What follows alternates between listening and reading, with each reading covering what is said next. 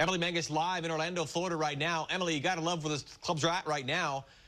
7 unbeaten in a row, and you can't ask for much more when so many great players have been away, coming back soon, but this club has been so deep for so long, it's been on display, none more so than this summer here.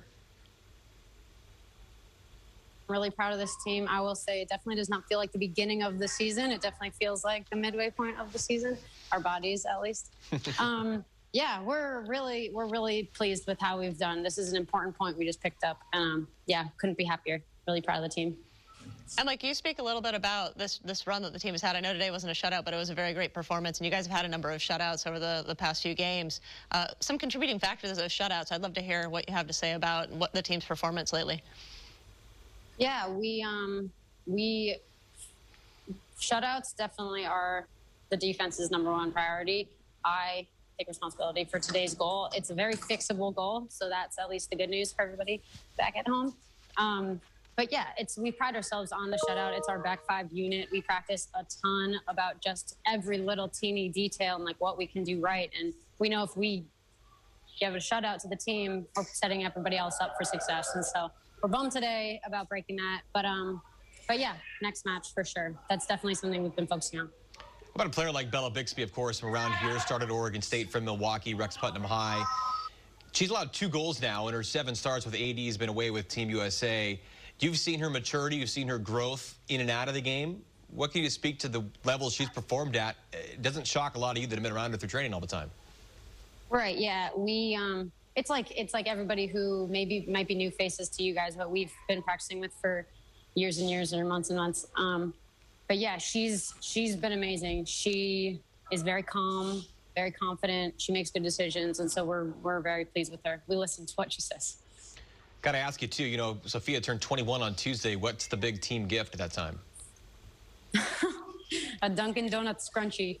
That's all that she got, I think, actually. It's a simple. We'll get her something good. Simple things in life. Pretty cool week though coming up too. The ICC, a lot of great teams coming in here from Europe. Great for the fans to be able to catch them. What are you looking forward to about that? With that, just kind of step out of league play for a week and see something entirely new. Yeah, it's exciting. We have the opportunity to play in this cool tournament, play some teams that we've never been able to play before. Obviously, we play Houston first, but we get to play some European teams. It's a different challenge. And it's a cool opportunity to maybe try different things and try different players out. So, yeah, we're really excited about it.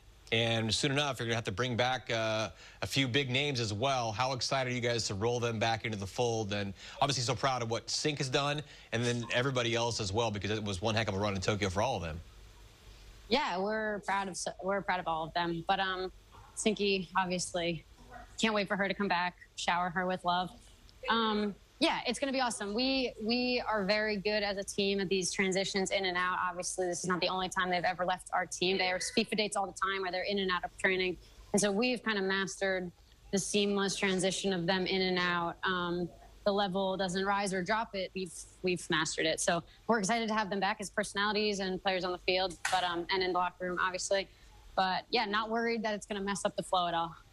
Got to keep that positive flow going. Emily Menges, enjoy that long ride back, but you got a point in your back pocket, so that's always good. Safe travels, and we'll see you back down the road here on Wednesday night with the Houston Dash.